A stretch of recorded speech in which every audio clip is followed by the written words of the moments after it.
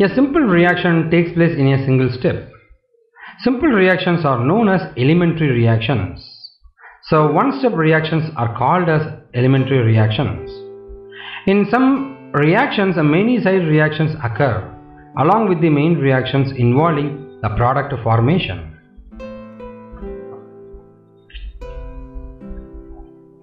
In some reactions, many side reactions occur with the main reactions involving the product formation.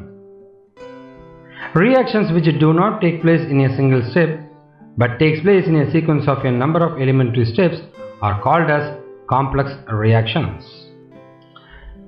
So, for the reactions, there are two major things. One is called a simple reaction, the other one is a complex reaction.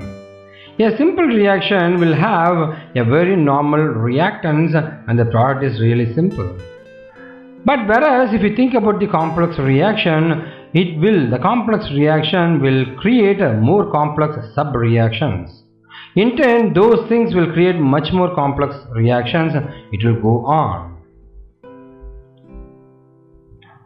So this is how a complex reaction will create a much more minor complex reactions.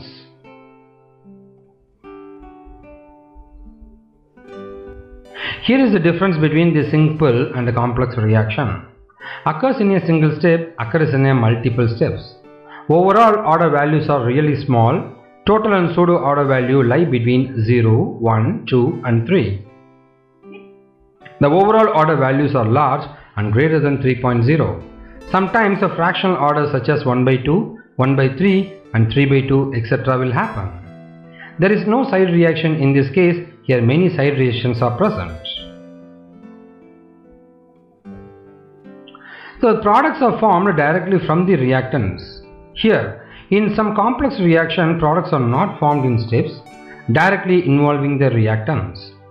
The experimental rate constant values agree with the calculated values. Over here, the experimental overall rate constant values differ from the calculated values. The theories of reaction rates apply well on simple reaction. Over here, it do not agree.